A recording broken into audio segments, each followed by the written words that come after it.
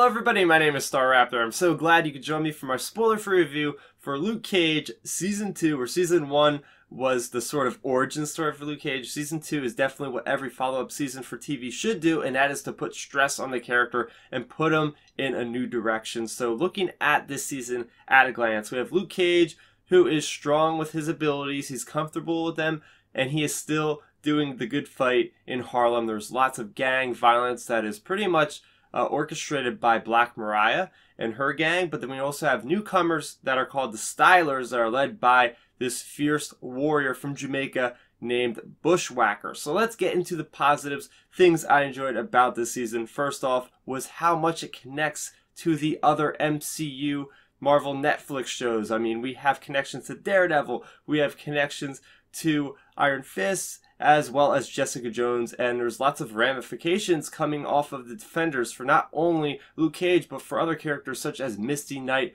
herself. So yeah, I really enjoyed this. I was really bummed out from Season 2 of Jessica Jones, which didn't really have any references, but this is chock full of them, which I really enjoyed.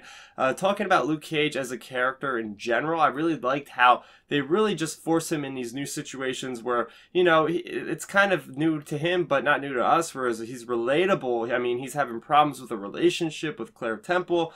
He's also having problems with finding places where to live, as well as how to make money. So just, again, very relatable as to us, but he is yet a bulletproof character. He is a superhero that is having real life problems, basically. As always, the music is great in Luke Cage, and this season I think they even stepped it up higher. They have reggae, they have hip hop, they have a lot of reggae, so lots of fun there, and even the cultural way they go about this season is great. We have, as I mentioned, there's a Jamaican character, so there's a lot more of that kind of culture that is kind of sprinkled into the season, as well as what you would expect from Luke Cage. So lots of great stuff there. I also did like seeing the family ties. There's lots of connections to these characters that are familial, and they just make it that more interesting when you're seeing characters kind of go against each other even though they are family. So lots of stakes. The stakes are very high in this one,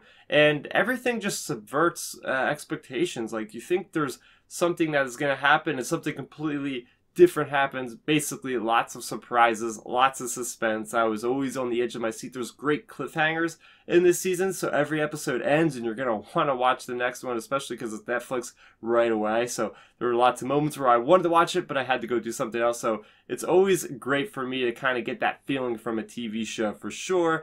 And the relationships, again, were just, you know, not only between the family members, but just all over, characters that you would never seen connect in ways for them to survive and other reasons. So getting into my cons, I will say something that held Luke Cage back was more or less a centralized kind of conflict for Luke Cage. Yes, he was fighting off the cartels and the gangs in Harlem, but it didn't seem like there was a direct thing he needed to accomplish from episode 1 all the way through episode 13. I will say also that it did seem a little bit too long at points, especially the episodes themselves were about an hour long each, so I feel like every Netflix season coming out just gets longer for each episode. I think they could have cut them down maybe to like 45 minutes or something, or just have less episodes to make it more concise.